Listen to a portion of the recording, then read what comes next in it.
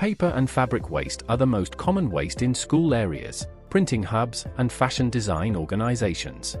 In a world facing the urgent challenge of climate change, innovation is our greatest tool for building a resilient future. EcoHeroes initiative, facilitated by Green Growth Africa, has repeatedly witnessed young African students implement project ideas channeled towards creating a sustainable environment.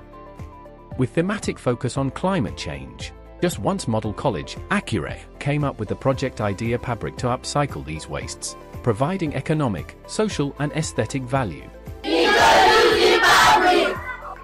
And also the power of STEM, science, technology, engineering, and mathematics to tackle climate change head-on. Their project activities will revolve around collecting waste from schools, printing hubs, and fashion design organizations, and upcycle them into furniture.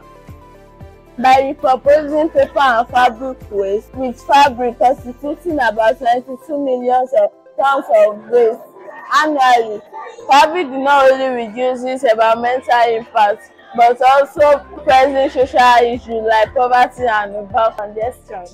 With each year, we are not just creating sustainable furniture, we are creating opportunities for economic development, environmental preservation, and social improvement. Join us in the journey towards a greener and more resilient future. Together, we can make a difference in fabric.